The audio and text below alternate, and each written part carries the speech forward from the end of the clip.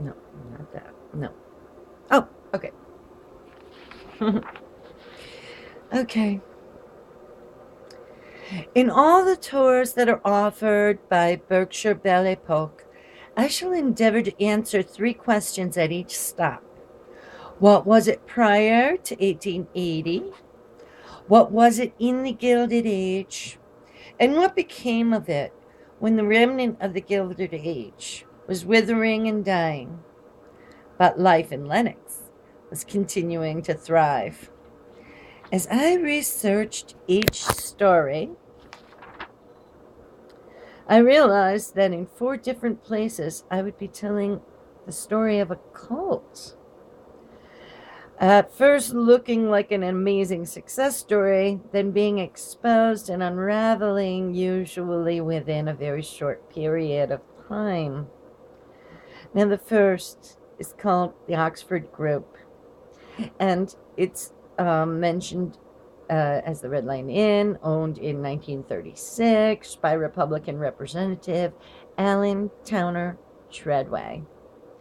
The Oxford Group held a massive assembly in Stockbridge in 1936. 10,000 people were said to have participated. The event was covered by Time magazine.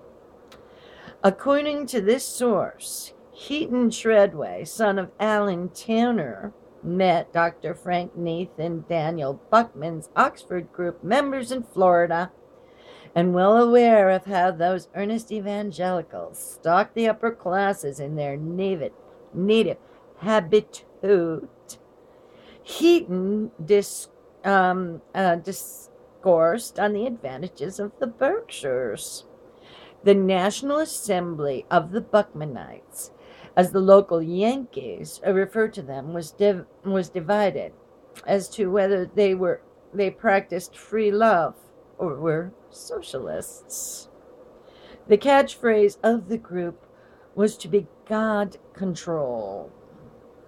According to Time, one day last week, a private railway car rolled into the siding and out popped Clara Bryant Ford, self-effacing wife of Henry Ford.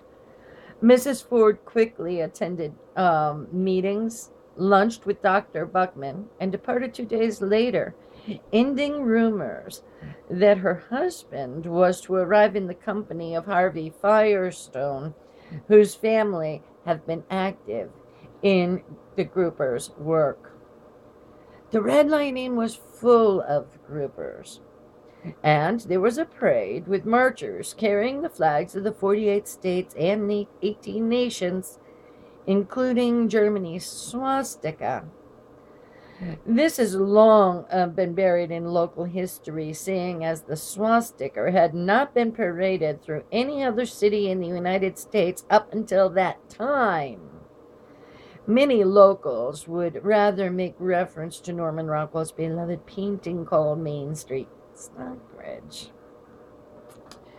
Good Housekeeping magazine. I'm going to pause just for a second.